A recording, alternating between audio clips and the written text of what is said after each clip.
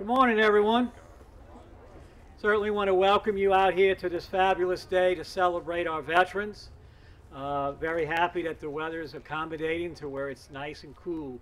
When we do our Memorial Day, it seems like we're all sweltering in the heat, so this certainly makes it a lot more enjoyable to sit here and not have that sun and the heat beating on us. I know it gets pretty tough, but a good day to be out here anyway.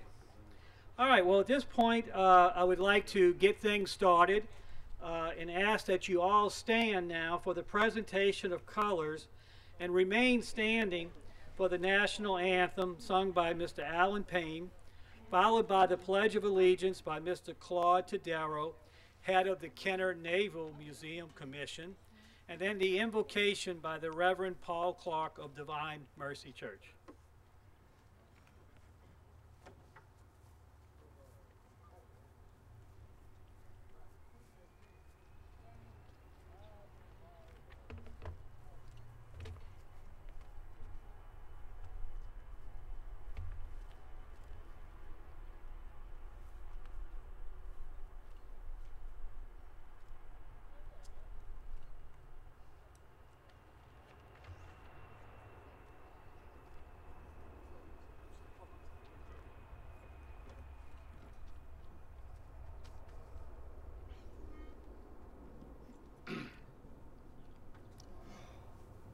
Oh, say, can you see by the dawn's early light what so proudly we hailed at the twilight's last gleaming, whose broad stripes and bright stars through the perilous fight o'er the ramparts we watched were so gallantly streaming, and the rocket's red glare, the bombs bursting in air, gave proof through the night that our flag was still there.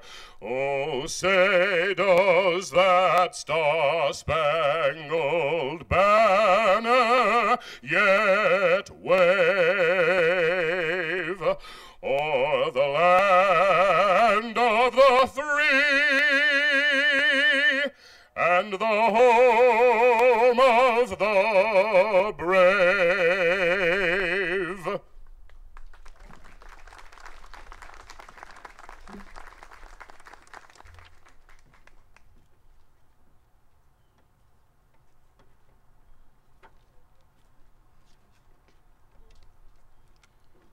We now have the pledge. I pledge allegiance to the flag of the United States of America and to the republic for which it stands, one nation, under God, indivisible, with liberty and justice for all.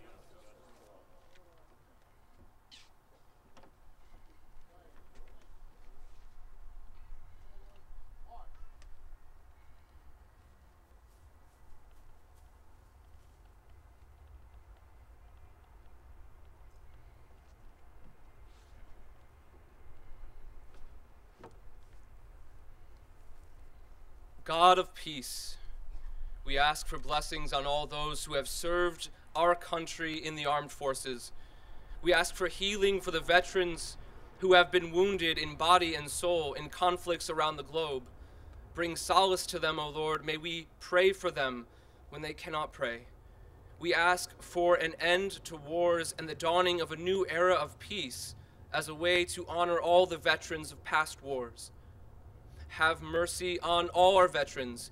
Bring peace to their hearts and peace to the regions they fought in. Bless all the soldiers who served in non-combative posts. May their calling to service continue in their lives in many positive ways. We pray for those who serve us now, especially for those in harm's way. Shield them from danger and bring them home. Turn the hearts and minds of our leaders and our enemies to the work of justice and a harvest of peace. Give us all the creative vision to see a world which, grown weary with fighting, moves to affirming the life of every human being and so moves beyond war. O God, may the peace you left us, the peace you gave us, be the peace that sustains, the peace that saves us. Amen.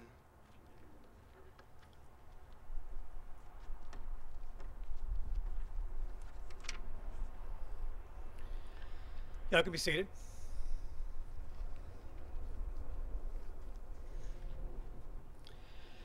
Again, welcome to this very great day to be able to celebrate our veterans that are here with us today, and certainly as well as the ones who are not able to be here with us because they gave the most that they can give, and that is their service and their life.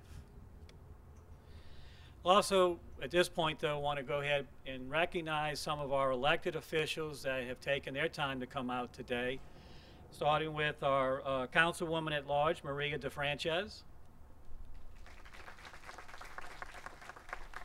Councilman District 1, Greg Carroll, Councilman District 5, Dominic Impostata, Justice of the Peace, Kevin Santani, Justice of the Peace, Rocco Lewis. Just one of those thoughts that just went away from me. Also is Senator Gary Smith, Mike Yenny, there he is in the back. Come on up front. Keith Conley, former councilman, there he is. I can't recognize him, he slims down so much. We also have Raphael Sadi, who's a good member of our community. Where is he at? There he is. Thank you. Also with us is a couple of groups I'd like to recognize. One group is called the Special Connection. They're here to represent their family members that have served before and given their duty to our country. We also have veterans that are over here, which are from the Greenwald Center. We want to welcome them. Hello, guys, ladies.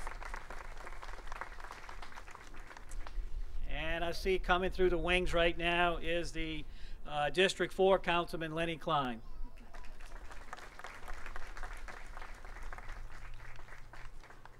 Did I miss anybody? Oh, again, you're standing next to Gary. I'm sorry. Councilman Ben Zahn from the parish. Thank you, Ben. All right. As you know, Kenner has a long history of holding ceremonies to honor the military. I'm honored to continue with that tradition as the acting mayor. I'm also very proud to be part of this first ceremony here in Veterans Park with our new flagpoles honoring all 5 branches of the military, as well as the POWs who never came home and the soldiers who remain officially classified as missing in action. That's more than 2,500 soldiers. These flagpoles would not be possible without the hard work of Mr. Arthur Tadella and the Vietnam Veterans Foundation of Kenner, as well as our Recreation Department for installing these new additions. Arthur, would you please stand? Arthur has been a very constant reminder to me to do something that he wanted, and that was to have these flagpoles put here. So based upon his urging and insistence, we were able to get it done, get it funded, and get it put up in time for today. So I think it's a very worthwhile addition to our Veterans Park. And again, thank you, Arthur.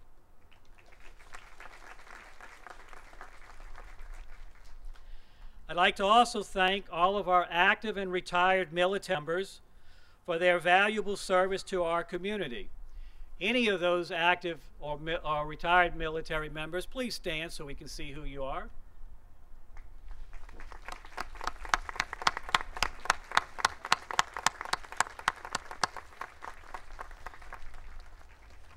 Certainly nice to see a big crowd of that.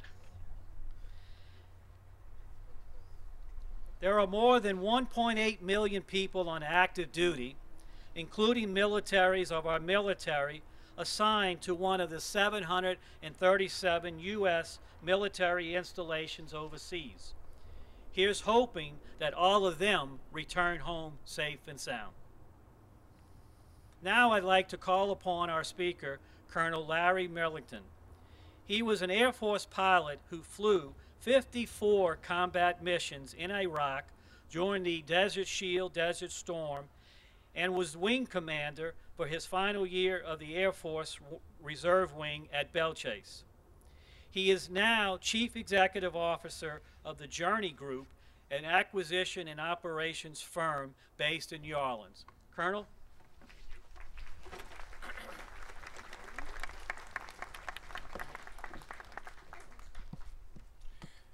Good morning. Can everybody hear me okay? I don't want to... How's that? That better?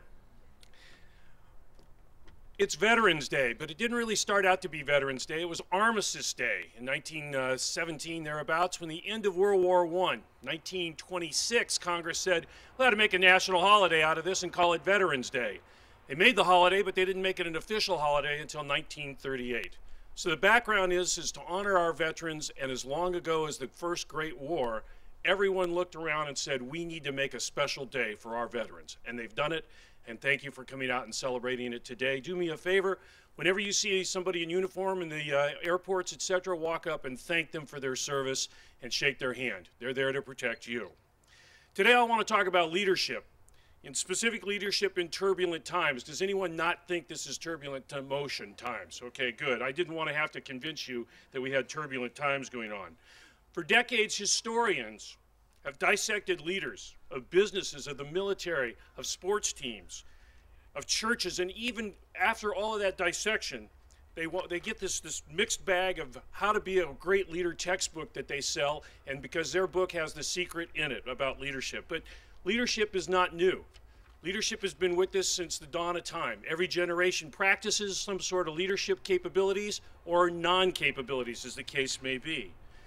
It's a word that generates a lot of different ranges of responses. If I was to ask every one of you out there today, what is leadership? I imagine I would get a cornucopia of answers that I would have to have a PhD unravel for me to make sure we got the one statement that captured everybody's. The great Chinese general Sun Tzu said, and these are, I can't do it in Chinese or Mandarin, so we're going to do it in English. It's that there is an individual who cultivates the moral law and strictly adheres to methods and discipline. Historian Thomas Carlyle believes that leadership is not earned or developed, it's born. People are born with it. Another side of the character there, and that debate goes on forever. Norman Schwarzkopf says that leadership is a mixture of character and strategy, and if you have to lose one, lose strategy. The underlying theme here about leadership that we start to develop is that it's got a moral fiber to it, a character fiber, that it means something to have those individuals stand for something and not just stand for performance. Much has been written about this and discussed, obviously in places of high learning and also in every bar I've ever been in. With all the differing schools of thought, it's clear that there's no single definition that works. What works for one leader doesn't necessarily work for the other.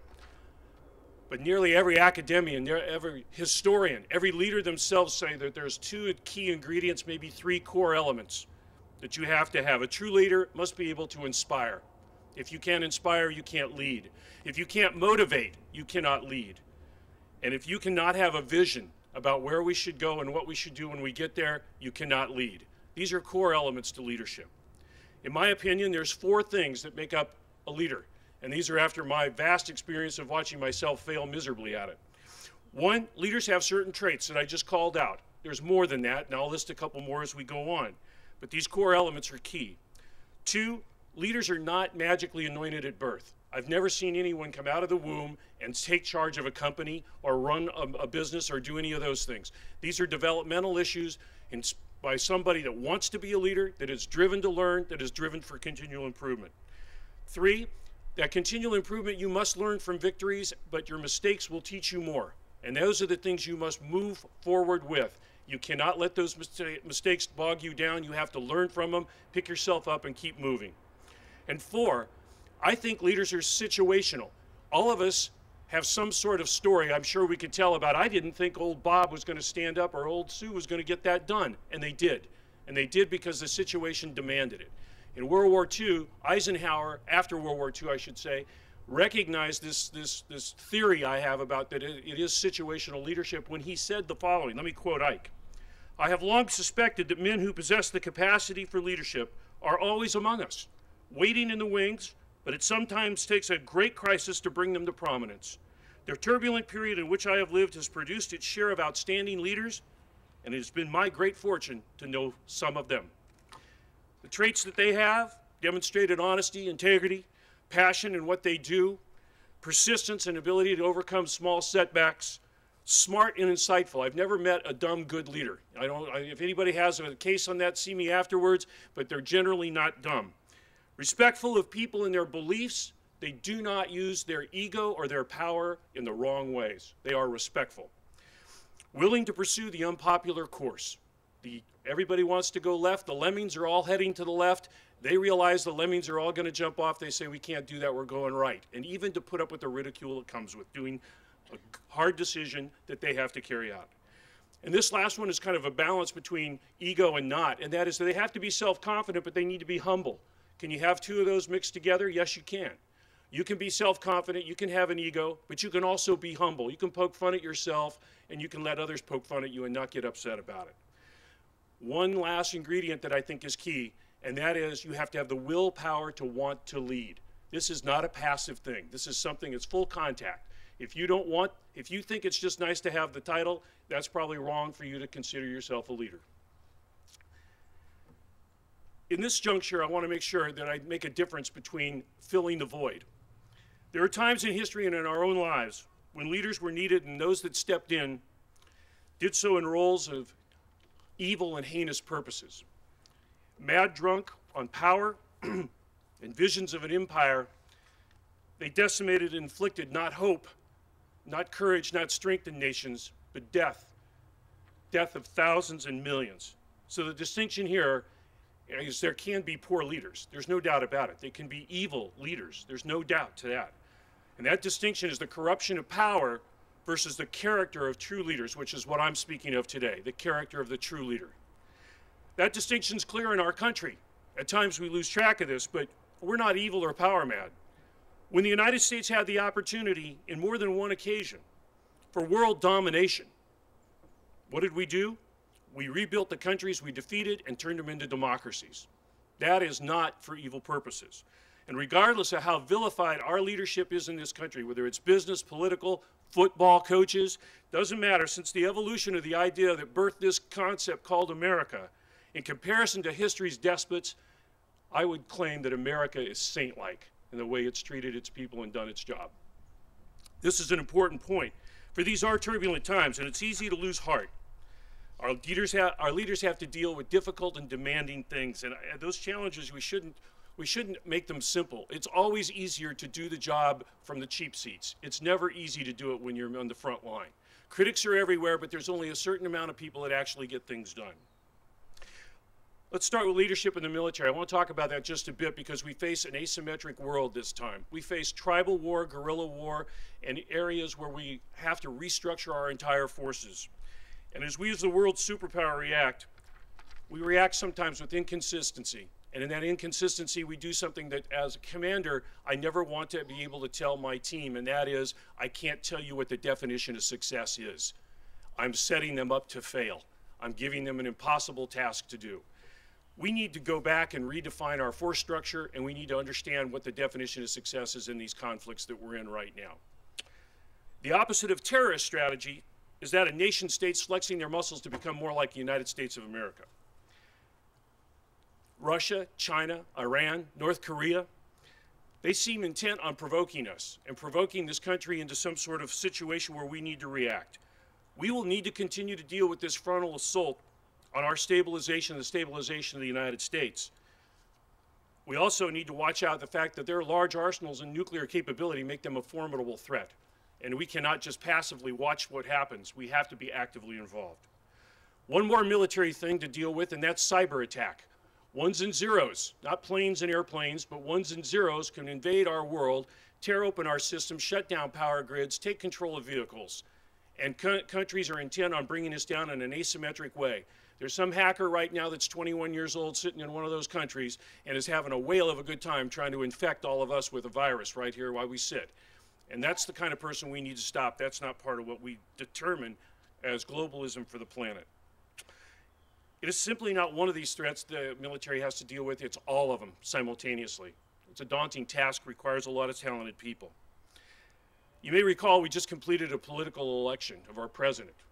There's a lot of things to say about that, but I'm not going to go there today because I think fatigue from the election is over with, and I've got massive amounts of it, so I'm not going to mention it. But I do want to mention one thing, and I think it's one thing that's important. Donald Trump got elected as the President of the United States, and it's our jobs as Americans to honor that election and honor that seat, that title, that job. That's part of our democracy. And it's important, no matter who sits in that seat, that we give everything we can to make sure that they're successful. That doesn't mean they get a pass when they make boo-boos, but it sure as heck means that they get our support. And that's a choice. Political leadership is a choice. We have the choice. We have the defining vote. So it's our problem if we don't vote for the right people and at the right times, and in fact, for the right moments. We will not debate this again, I said today, because we've been there all for it seems like 20 years, but I'm sure it's only been 20 months. Leadership in business right now is one of the bright spots, despite the fact that we're talking about all the companies that are taking all their business offshore and building things in different places. Because why do I call it a bright spot? Business leaders set examples in adapting their businesses to changing times and technology and adapting their workforces. They are nimbler than you can expect. We still are one of the leading economy in the world, despite all of the problems. And so there are areas there where you can say that this is good leadership is taking place in some of those locations. Two headwinds on that are turbulence, clear and moderate severe. One is taxation and government regulations. I think we've heard enough about that. And as I've traveled the world and done business in every one of the countries that you can imagine, I can tell you right now that our corporate taxation system and all those other elements are the reason that we have some problems with keeping our jobs here. You can gloss over that, you can make excuses and say that they need more money, but that dialogue needs to be reset between government and the businesses and get those businesses back here. Find a solution. Don't quit complaining from both sides of the cheap seat. Lastly is education and job skills. We spend a god-awful amount of money on education in this country, and yet we barely have the skills that can surpass anybody that is in a third world and some of their, not third world, second world, that is certainly focused on getting the education systems done. We've got to find a better way to spend the money and bring the skills. I used to be a real snob about this. Everyone had to have college. Now I believe in VOTEC. I believe we ought to give skills to people. They don't want to go to college. Give them some life skill that they can use, and it gives them a job here with a decent earning wage. With so many complex issues, the idea of being committed to being American, I think, is just paramount. I lived in England for a while, and the British knew more about our government and about our election processes than I did. I was embarrassed continually when they'd sit down at dinner with me and they'd say, "What do you think about Senator so-and-so? Isn't he going to vote one way or the other?" I said, "Who is Senator?" Okay? And they embarrass us. Don't ever go to London and start a political fight with anybody. They'll beat you. They'll beat you with a whip. We can't be that way. We need to be more committed to our government and in understanding what the people are going to do. Now, an axiom to this great leadership stuff is that of great leaders can't be great leaders if they don't have great followers. This is an important distinction. Not everybody can lead. You ever try to dance where everybody's leading? That doesn't work. Well, it doesn't work in our lives either. We have to be willing to give up some of that power and let people lead us.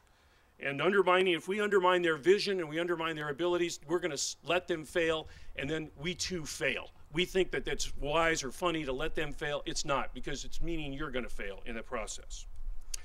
Well, given the magnitude of all of this, you can say that I'm going to get really worried and lethargic, and why should I do anything in this world? Look at how hard it is for me to make a difference. That paralysis can set in. But America is pretty doggone unique. The very fiber that makes Americans is also a breeding ground, in my opinion, for making great leaders. We are largely a principled country. We believe in freedom and justice. Our police and military are volunteers, not people that are forced into doing the job. And what are they sworn to do? Protect us. That's what they're sworn to do. We have the freedom to practice our religion. These strength and character issues permeate our society, and thus within this environment, our young men and women have the opportunity to watch us and see how we lead and learn from that in a test tube where it is a positive experience, not the non-positive experience of what happens with beheadings in other countries to teach leadership. Within our society, the Founding Fathers envisioned that there's an implied responsibility that links this whole idea of leadership intimately and personally to each one of us. And if there is a punchline in my talk today, this is the coming up right now. And that is, this responsibility recognizes that each one of us has an impact in how this works. Each one, individually. Not them or they or any of those things, but each one of us. America is a country where democracy is an infused leadership, and it's fostered and promoted and expected with what we do from the day we're born. As individual Americans that practice those traits, we make great leaders great. We are harming the future of our country if we don't practice those. If we avoid being accountable for our actions and instead deflect accountability to other people, to the government, to faceless organizations, we are wrecking the DNA of our country's leadership capability. If we watch injustice and don't take a stand against that, we are in the wrongdoing. We violate the moral and ethical character of our country and of our fellow citizens. If we fail to show our family and our friends, our fellow workers, the traits that the great leaders are recognized for, then we have not honored the intent of our forefathers to create an exceptional union, a free society, a self-government based on religious belief that act as guidance for how Americans are supposed to live.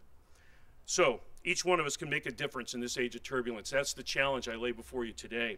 By starting with ourselves, we then can stand for those things that make American citizens great. And then we can demonstrate to others that we have that fiber. It's not just in a book, it's in the way you act. We cannot let the opposite of that happen.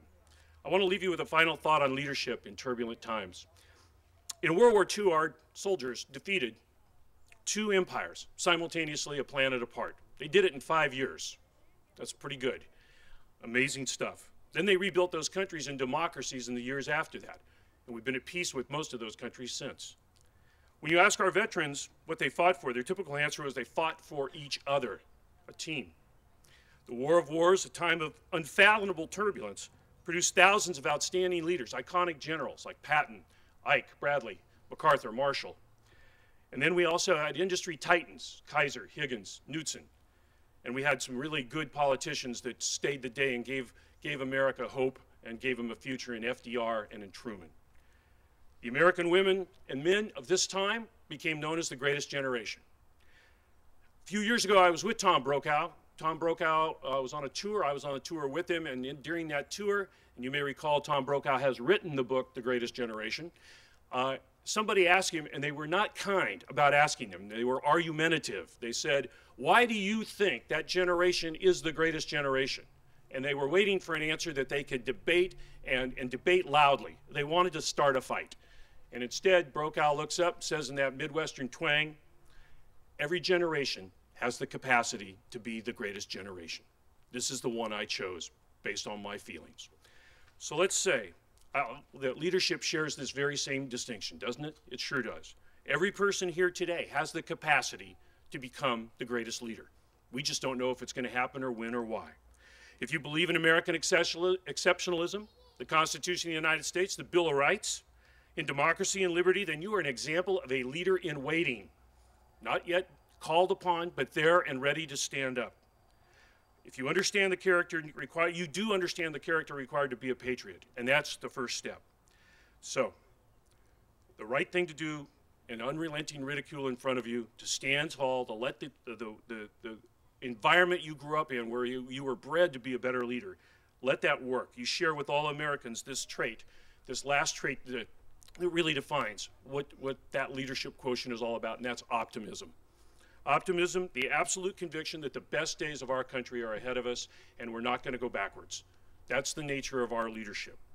Our children will have a better life and our society will be a better place to live. This is what we want from our leaders. This is what we should demand. God bless you and God bless America. Thank you.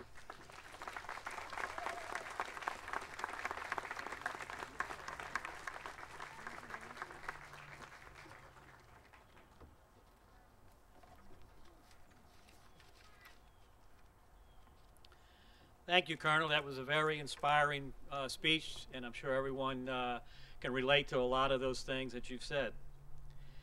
I'd now like to call up Mr. Monty Briggs, commander of EFW Post 7732, for him to present the commemorative wreath.